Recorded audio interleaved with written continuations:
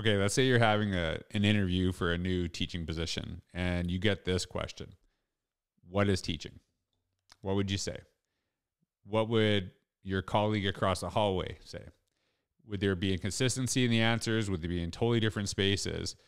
Do we actually have that conversation on what is teaching? And I know that throughout my career, I have progressed and thought differently about what teaching is, what it looks like, what the role is. And I think a lot of us grew up watching movies and we saw teachers to be a certain way. We watched movies where teachers would stand up on desks and they would inspire their kids and all of these other things. And sometimes I think some of those portrayals actually focus more on the teacher in the classroom than the learning that actually happens because of the teacher. And do we look at that? And I'm not saying if you are a teacher that gets up on desk and gets really excited that you're a bad teacher, not at all. But I think sometimes we kind of have a vision of what teaching looks like, but we don't necessarily have the conversation. And that's why I was actually really interested in this conversation that I just had with Andrew Maxey, who wrote this book called Elephant in the Classroom, Tracing the Complexity of Teaching by Exploring 13 Competencies and Practices.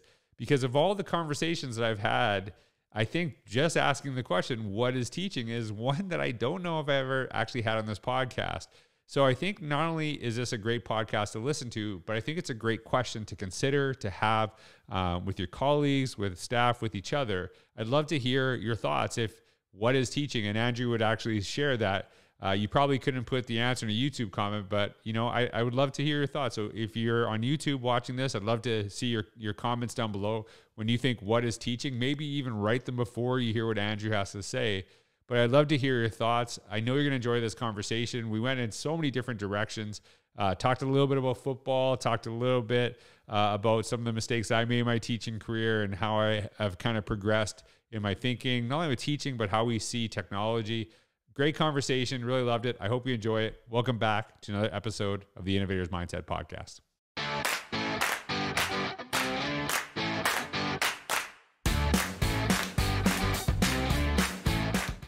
Hey everyone, this is George Couros and welcome back to another episode of the Innovator's Mindset Podcast. And today I actually have Andrew Maxey, who is the Director of Strategic Initiatives in his school district in Alabama. He's taught in several places across the United States. And he actually has a new book out that just was released at the end of 2021. It's called The Elephant in the Classroom, Tracing the Complexity of Teaching by Exploring 13 Competencies and Practices. And so I'm really kind of excited to kind of dig into this book, hear more about it, some of the stuff that you found through your research, through your writing. But Andrew, if you could just introduce yourself to the audience and who you are, what you do today, and how you got to that point. I love it. Thank you so much for the opportunity, George. And so, yeah, Andrew Maxey, and I work here in Tuscaloosa, Alabama, obligatory roll tide. Right. And I can see the stadium from my office window. Oh, wow. So I forgot that they're in the, so we're recording this before the national championship game, right? Well, but I mean, let's just go ahead and say what has already happened. There's no doubt. No. Okay, well, hey, this is recorded now, so it's going to be after the game. So it's either age well or badly, either way. Exactly. So I'm here in Tuscaloosa, and as you said, I'm Director of Strategic Initiatives here for the district. It's a really cool opportunity to be part of some stuff that is designed to have a big impact on kids, such as the work we do around summer learning. Like we're trying to, we say normalize summer learning, which means to us, kids aren't required to come at all. Mm-hmm. But we've been doing this work over the last 3 years where parents send their kids anyway, and kids are dying to come, and we use the national model. So there's that. I work with our librarians, and I just got to put a plug in. Like, I honestly don't understand how, at least in the United States, across the country, we somehow think that we can build strong readers and let our libraries die. Like, that's not how it works. Kids need lots of books, and they need professionals. So we're trying to do that work. And then there are other projects along those lines as well.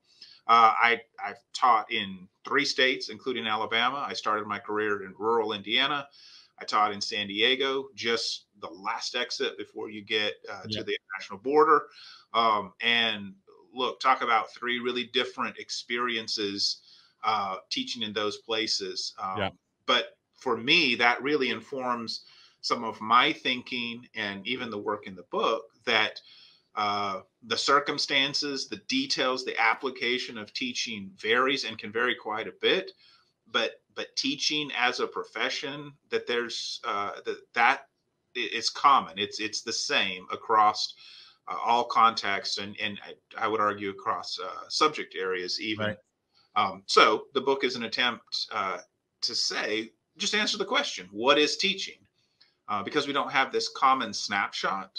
We all know what's in there, but I think not having that common picture of teaching allows us to forget the complexity when we make decisions about teaching, and then just continue to pile on layers of more complexity. So the purpose of the book is to say, look, here's a map, and let's look at it. And then if that really is an elephant that we don't talk about, which is how complex teaching is, so what should we do about that?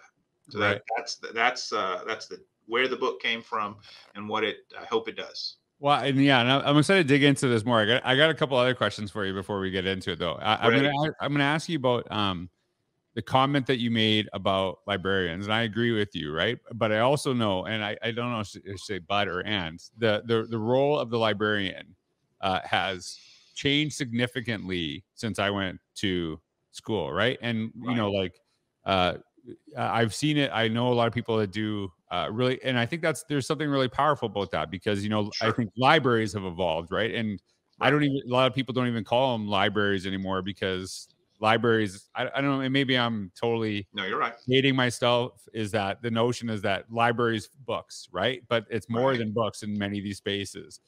So how have you seen some of that evolution, not only maybe of the spaces, but obviously of the work as well? Yeah, so that has been a lot of what we've done as a group in our district, really kind of stopping and asking, what are librarians trained to do? Yeah. What could they do to contribute to our core mission as a district and as schools? And are they doing that thing? In a lot of cases, it seems to me like we're paying a lot of money for folks to not do what they could do. But having said that, I don't think it's important. And we're not talking about trying to shoehorn, like, get back in that stereotypical box. Right. So we really are. They really are leaders in a lot of other areas in providing rich experiences for students. But the research is really, really clear. You become a strong reader when you read a bunch, and you don't read a bunch if you don't want to read what's in front of you. Right. And so, to me, I maybe I'm wrong, but I make the claim that there's no such thing as a reluctant reader. There are only readers who don't like the books we've offered them.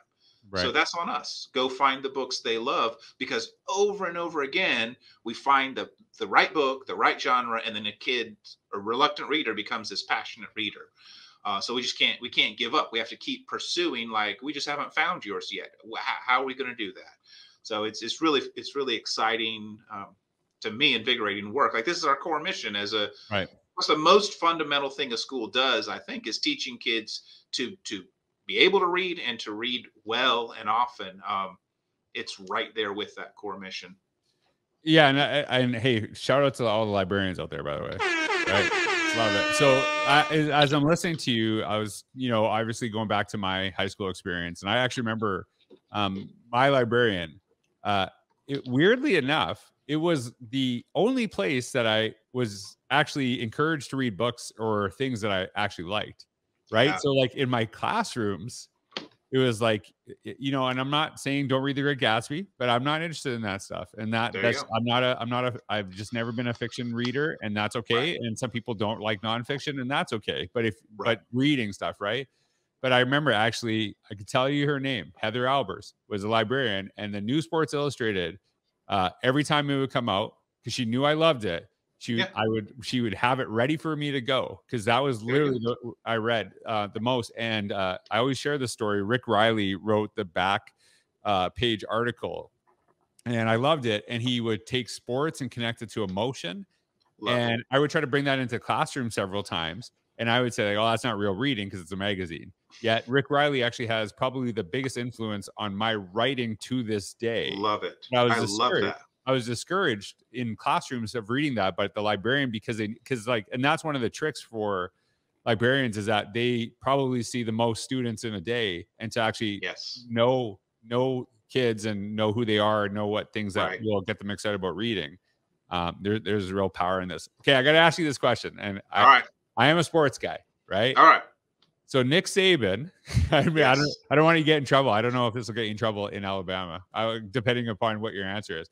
Nick Bring it. Saban is probably the most successful college football coach of all time, right? Like everyone in Alabama would agree with that statement. Well, except for if you're an Auburn fan, correct? Right.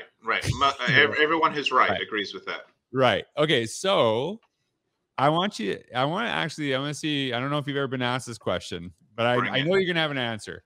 So Nick Saban obviously is, to be a great coach, you have to be a great teacher. What attributes of, like, because Nick Saban's not really like, he's kind of like a Bill Belichick with media, but obviously he's like beloved by players, I think, at least, right? So like, what characteristics of a great teacher do you see in Nick Saban? I love that question. I love that.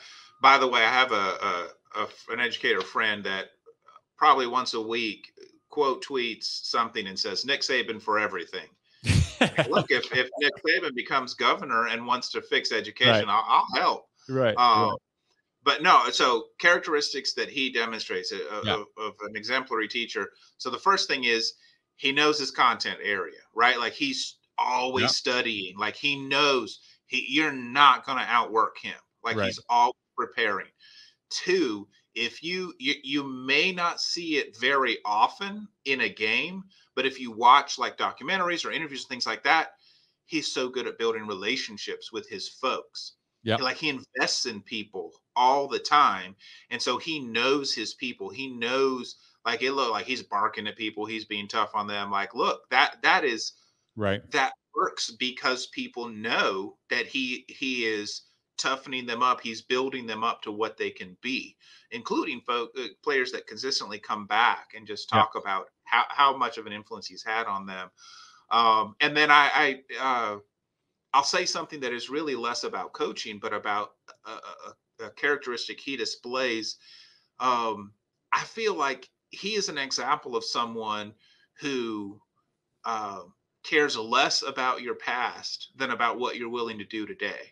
Right. So look at all of the assistant coaches, like it's almost a running joke, like he's running a coaching rehab program here. Right. But like, to me, that speaks to, and another great leader for me would be Albus Dumbledore, right? Like it doesn't, the problems other people have with you are less important than what are you doing today? What are you willing to contribute?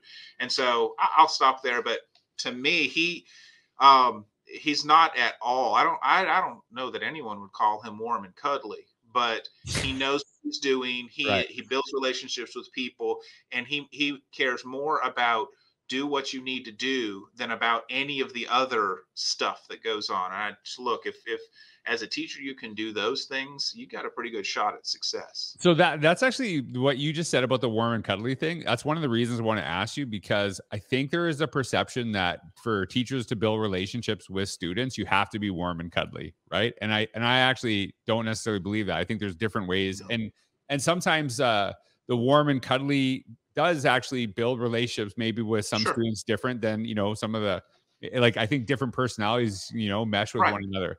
The thing with Nick Saban, and I know this is I'm going to tell you straight up. When I asked that question, I'm like, that's probably one of my favorite questions I've ever asked on my podcast. I love that. There you go. That was a good question. I'm pretty proud of that one. You nailed it. Yeah. So the reason, and I loved it, is that you talked about him knowing his content, but also relationships. And if you follow college football, he's changed. Like, he used to be like a totally running coach. Yes. It was all about running. He's got way more into passing because he knows his content area so well, but he also builds relationships that he can actually change the way that he coaches based on his knowledge of the game and his personnel, which I actually think is really important. And I think for me, when I do like workshops and stuff like this too, I work with a lot of groups, and they'll say, like, what are you doing? Like, you're going to talk for an hour, but then what are you going to do after? Like, I want to know the schedule. I'm like, I don't know. who I'm talking to. I got to get to know Right. these people. Absolutely. And I said, but I know my content. Don't worry about it. Right. I'll figure it out based on who I'm working with in the room. That's beautiful. Right. That's And I think beautiful. that to me, like that, I felt really validated when he said that, because that's an approach, is that if he gets different personnel next year, it's not, he knows the game, but he Right. builds it around the people he, connects with. So I really appreciate that. So when you use that next time, use the educational buzzword differentiation. That's what he's doing. Right. He's right. saying, I know my people, I'm differentiating my plan to the situation. That, come on, we could go on and on. It's good stuff. Yeah. So yeah, that's interesting. Well, hopefully you're right on your prediction. I'm sure it's Alabama and Georgia, correct? Alabama and Georgia. That's gonna be an interesting game, right? Because it's gonna be it's a little revenge game for Georgia. Right. Alabama's good, right? I've got friends who are absolutely confident, and the more confident I am, the less sure I know what I'm talking about. That's right. Hey, so let's. I want to ask you about your book, "The Elephant in the Classroom," and the subtitle is "Tracing the Complexity of Teaching by Exploring 13 Competencies and Practices." So when we were talking, and you mentioned this briefly, already in this podcast, you basically answering the question like, "What is teaching?" So we have like a consistent kind of definition, and really kind of thinking about that. So like, what did you in your research and your writing, like, what is there a short answer to this, or like at least a trailer answer to the book that you could kind of get people started with that are wanting to dig in more? No. Here, the book's right here, and Right. I can give you one image. Sure. And so here you go. This is a black and white version of the image. Like, yeah, you're gonna have to explain fact, it, because most people listen on Apple Podcasts. So I got you. So what I'm showing you here is an image that shows these 13 competencies and practices and how they interact. So my research suggests that these are all distinct from each other, but very tightly intertwined with each other. Right. So, for example, you have to know students. That's and by the way, all 13 are entire domains. They're not single things. So right. like we could talk, we could do 6 podcasts on all the different ways in which you can and should know your students. Right. We've just mentioned a minute ago, you have to know your subject matter. Yeah. You need to have pedagogical expertise, meaning you have to know which approaches to a specific topic or a certain level of knowledge work better than other ways to teach that. And then you can take those 3 sets of knowledges and create a plan, and then on and on. I'm not going to read all of them, but and then there's some of them that are perhaps in what you would think of as the act of teaching. So like when you say that person is teaching right now, so like engaging students, providing, let me see here, implementing effective strategies, providing authentic learning experience. Like what those, just at first blush, you would say, well, aren't those the same thing? Right. When we dig in and say how you can't separate them from each other, but they're not the same thing, right? So I don't know. I'm failing you on this one. Like that's the whole point. And this book is based on my dissertation study. And I had members of the committee that said, it's too much. You need to cut it down. And I say, that's the entire point. The entire point is teaching is so complex that we don't have any way to hold the entirety of it. We don't even think of it this way, like a satellite image, right? Like it's just this massive forest and we're down here studying leaves and branches and we forgot the shape of the entire forest. It's not like it's a surprise to us. So I'm sorry, everyone. No, that's the entire point. Teaching is massively complex. And I think I would argue it's silly to think that any one person has mastered all of teaching. Like I don't see how you can't live long enough to do that. Right. And this, like we were talking about this before, and like you said there's 13 areas that you identified, 13 competencies and practices. And one of the things that we both are really adamant about is the notion of like knowing students, like building relationships, right? And so when you look at those things, do you see them as like an equal, like we talked about this, that if you're good at 12 but you don't know your students, then that's going to be an issue. And like probably, and this is always the question that I always struggle with, is like, I can't get you to like people, right? Like if you don't like kids, we're in trouble. But like, do you see like do you see these as kind of an equal weighting, or are they all like have, specific, is there like for example, knowing students? Here's a question for you. What are some suggestions or strategies for teachers to do this, right? Like, because I know we can kind of dig into like, what does that mean? But like, what are some ways that teachers can do this, where you have the Nick Sabans of the world and then, the opposite personalities? What are some ways that we can do that? Yeah. So, all right, I'm going to start with that last part first. Like if the question is, how do I know my students better? You have to be intentional about that. You have to talk to them. And you have to ask them questions, like be a student of your students, right? Like ask them things that aren't related to your subject area. What are your hobbies? What are your interests? What team are you on? And then look, if you have a terrible memory like I do, well, then make a spreadsheet or keep notes. Like don't interrogate the kid and write it down in front of them, but like keep notes. And remember, George was really fascinated with college football. So after the game, look at him and say, oh my gosh, did you see that interception? That is knowing, and that provides a connection with him. And that itself won't make him learn math better, but it will lower his guard a little bit. It will put him in a place where he can be receptive to the other things you do as part of teaching. And this is the thing, George, like humans are incredibly complex. So there isn't one thing to do. And you said earlier, different. So teachers need to, there's nothing wrong with teachers having different personality types and different approaches themselves. So just because you're gruff doesn't mean you're hateful to kids, right? And so maybe there are kids that's what they actually connect with. So I want to say something I said on the short broadcast is, if you treat, no matter what your personality is or your approach, if you treat each of your students with dignity all the time, then your style is fine. And to your bigger question, do these things hold equal weight? Like my research in the book wasn't intended to explore how these things interact with each other and which is more important. It was meant as an exploration, like to notice. So what I would say is, if you describe someone, so your example was someone who is good at instruction, really good at planning, but doesn't know how to know students, the argument would actually be they're not teaching. Like that's not all of teaching. It's incomplete. That doesn't mean that it has no value.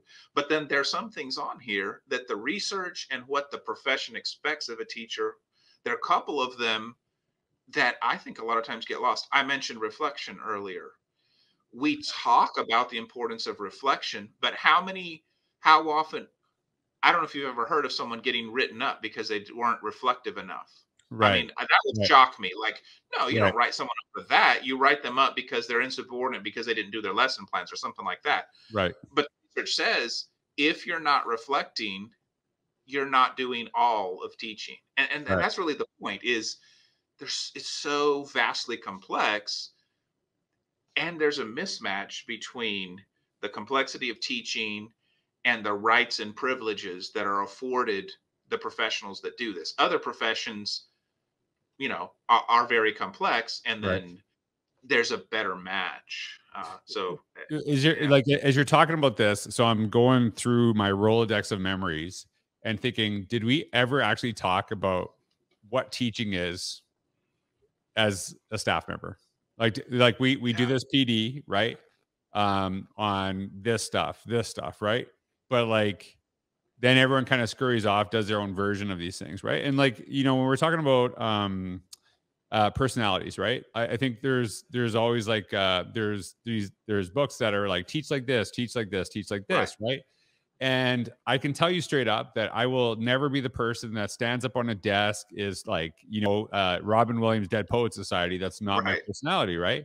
And I Right. think that it actually sometimes I think it's like, would I want my kid in a class like that? Probably, like, yeah, that'd be great, but it's not like that's the only way. It's more important Right. to me what your kind of philosophy of maybe learning is in some ways. Right. Like, what do you expect from kids through that process, right? I Yes. think try to like center the conversation as like, what do we actually get kids to do through Right. this process? So when you're, do you see or have you seen effective ways where staff, administrators maybe just lead the conversations? Because I've promoted this for a while. It's like you actually have to kind of like we have a lot of times their teachers are evaluated based on things they've never had a conversation about, when it's like Bingo. they're not, so it's like, hey, you're expected to do this even though, like, you know, because it was written by someone else, blah blah blah. But like like have you ever seen this effectively done where, you know, administrators, staff are actually having these conversations on Right. what teaching actually is? Yeah. As a teacher, I've been part of that practice a couple of times, and I mentioned my time in San Diego. Mhm. That was kind of a systematic, and it wasn't in the maybe framework that the way I'm thinking of it in this book, but it was basically there are some number of things that we know are really critical to being successful. And so we will all stay on this path of learning Right. how to gain competence of this thing. And it's we don't demand expertise or high levels of excellence or being the best. We just insist on growth. Like Mm. you need to continue progressing as an educator. But the flip side of that, so the answer to your question is yes, I have seen that. Right. The flip side of that is that, in my experience, is very rare Right. because, and so consider too how very difficult that is for a principal to do today. Um, Look at things like attrition. I've seen expressed, for example, a school's retention of employees, but it's usually like year over year. So Right. here's a question for any given school: what percentage of your faculty was here 3 years ago or Right. 5 years ago? Like, are you together growing, or is it do you have a federation of folks that are not haven't had the opportunity to learn together? Right. So that whole, like, so what should we do next is, in fairness to school leaders, very difficult to do, because you're going over the same ground with some folks. And as you say, I've never heard about this for others, or we have all this jargon we throw around that we give it a fancy title, and they do know, they just don't know it Mhm. by that name. You know, we uh we use product names as verbs.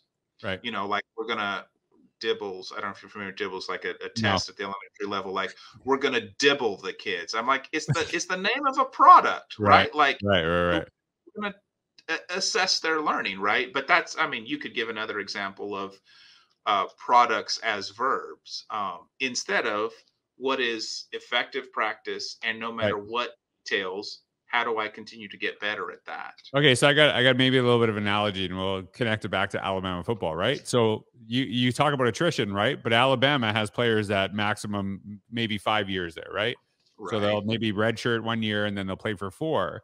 Yeah, there's a consistency in the program, right? And so Yes. like I think it's not that it's impossible to do those things, because we see it done well in other Yes. organizations, because like the maximum amount of time a player is going to be in that system is 5 years. There's going to be a Right. new player replace them, but they still actually have to like kind of, there's still a model of what they do for with Alabama That's it. football. So I think That's it. there's a connection there.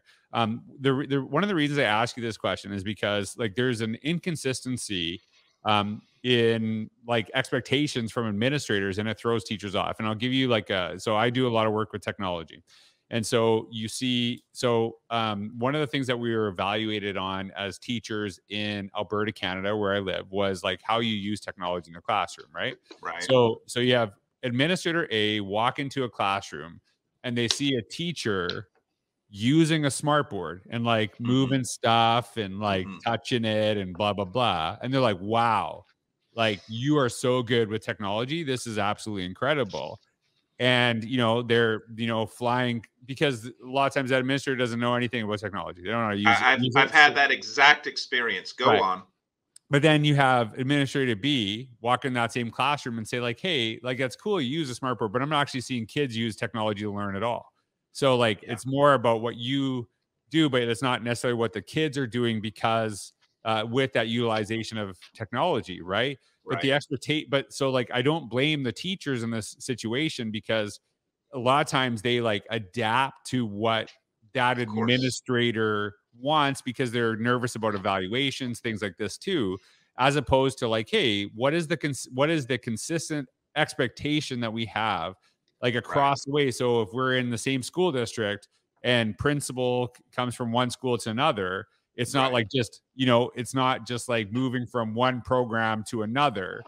There's Right. a consistency. Like, so like how do you see kind of that connection between like where, because I think that's why what you're writing and what you're talking about is so important, is because it's hard to maintain expectations as a teacher Right. when a new person comes in and the expectations totally change. Like I'm like a big believer the principal is the most important person in the Yes. organization, Oh, for sure. because they affect so many people, and they're the closest, they have the most authority closest to kids, right? So like Correct. as long as you have a good personality, parents like you, then Right. you don't get complaints to the central office, and so Right. superintendents will leave you alone. But your expectations could be wildly different from, and then teachers are like, Yes. well, I don't know what to do with this person, this she's this principal, she's totally different than this one that's thought this way. So like how do you see kind of that, how do you bridge that connection where there is like, it's not about the personality, it's more about Right. the expectation being consistent across the board.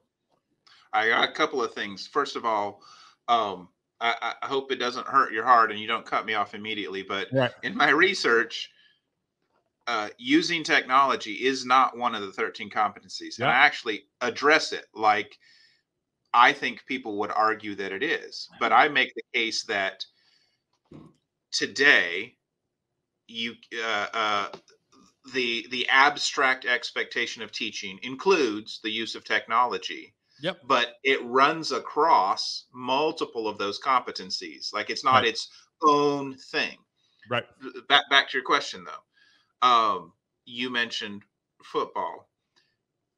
Why that works for them, that they have turnover and continue to be strong, is that they have a structure that's similar to the districts and the parts of the world that are very, very good at public education, which is mentoring the younger professionals is a normal part of the job.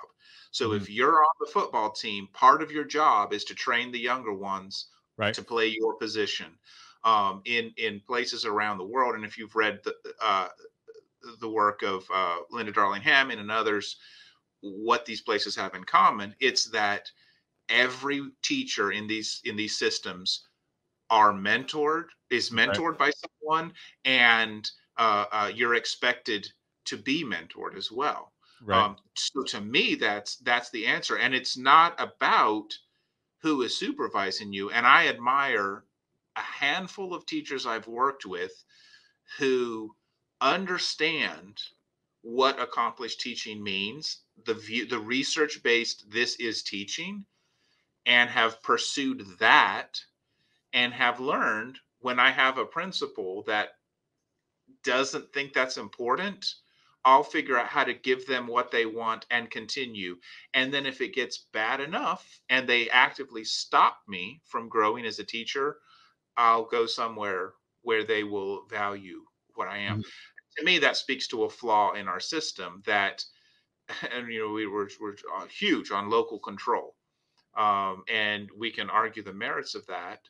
But one of the things local control provides is the freedom to do things badly. And there's just Right. no two ways about that was a bad decision. But you have the legal right to do that Right. as a school board, as a superintendent, whatever, as a principal.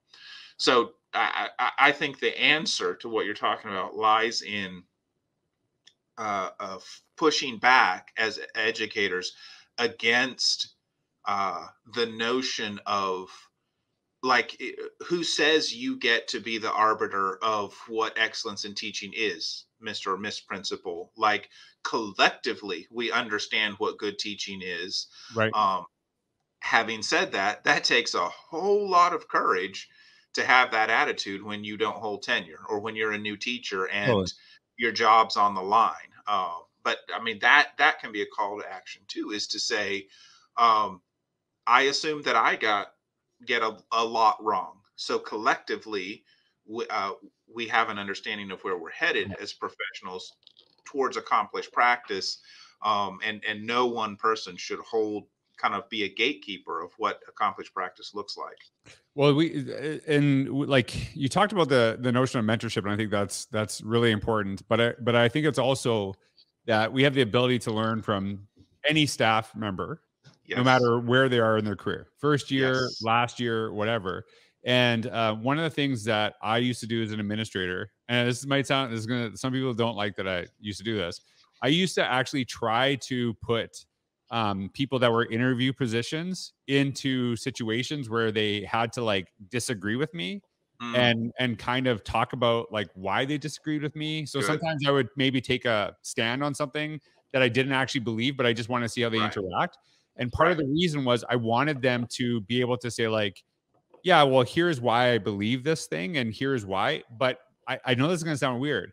If they just agreed with me, when like I would like outright disagree with them on something and they would just change their mind, that was actually something that I didn't want. I wanted them Right. to say, like, because I wanted those conversations.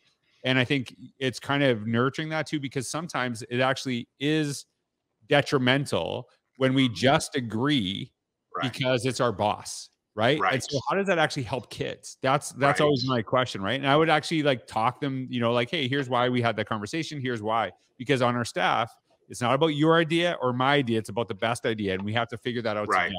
Right. And Right. I think to me, you know, I know a lot of teachers are listening to this right now and they're like, well, I have a really hard time with my administrator. And the reason Right. I'm sharing this is for those administrators saying, do Good. you actually create a culture Right.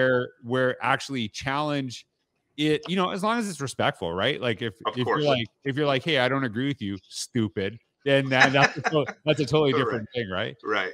I'm curious about, because you mentioned the technology thing, and I think a lot of times I think because I'm comfortable with technology, people think that I'm like, oh, technology is the answer, right? Right. But the reality of it is, a lot of times when we talk about teaching, schools will just throw devices into a classroom and Yes. thinking everything changes. I'm like, well, there's nothing that's changed about your approach. You just Right. added this random thing into it, but never Right. really talked about what does it affect learning.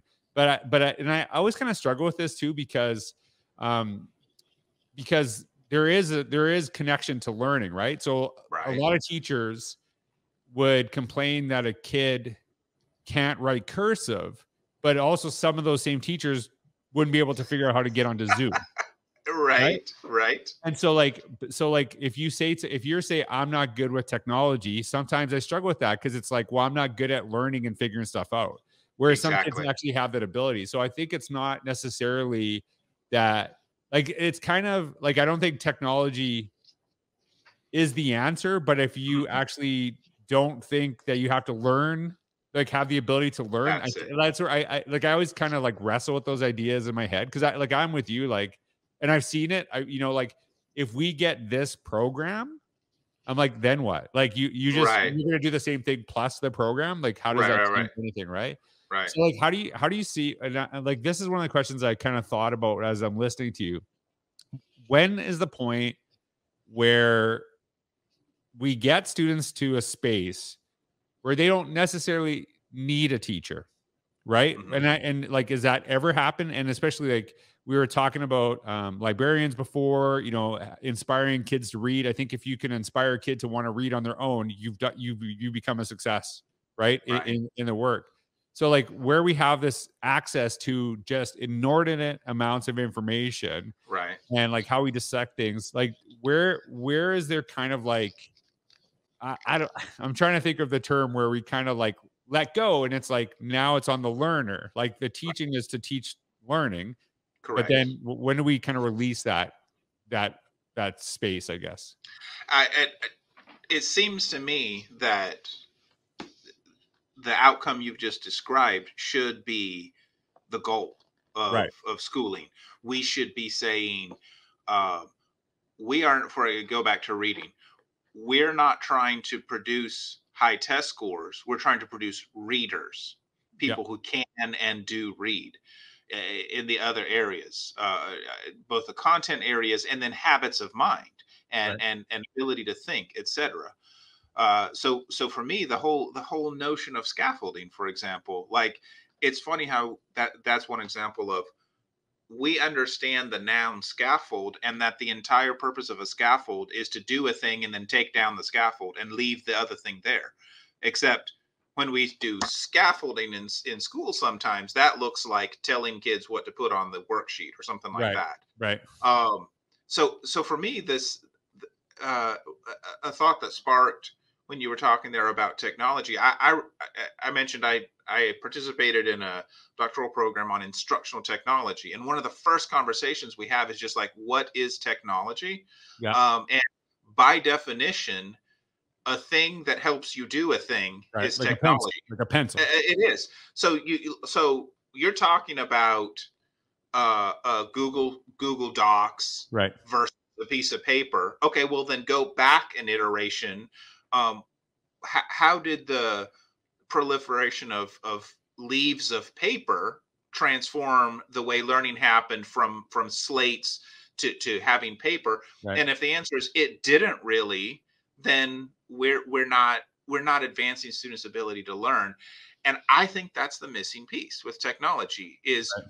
this is where your understanding of the learning goals, both the content, but also what is it that students are supposed to know and be able to do at a really, I think, meta level. So writing, if we just say they need to write well, but what is writing? And Right. so this is conveying of ideas. So if you say the really important thing is the conveying of ideas, and one form of that will be written, whether that's typewritten or handwritten Right. ideas.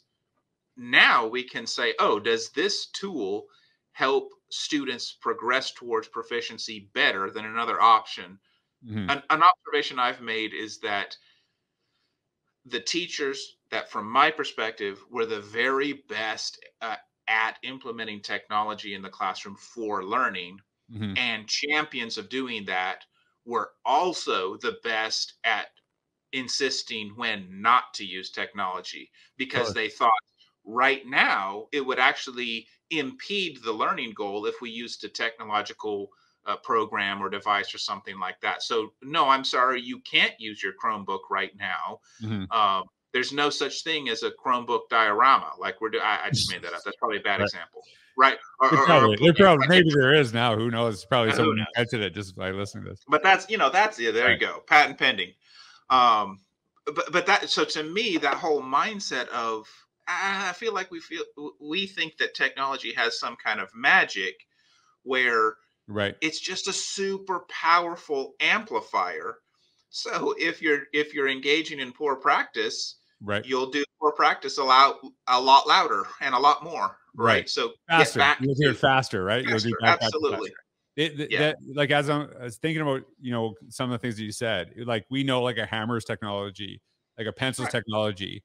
But I think what we refer to as technology, I think this is really every generation, is things that were invented There you go. when we were alive, right? So There you go. I see the iPhone as technology, but my kids don't. They just Yeah. see it as a thing that exists, Right. right? They don't think of Right. it that way. So it's like kind of doing this. We don't, I don't think we recorded this, but we were talking, I think you mentioned SAMR model at some point.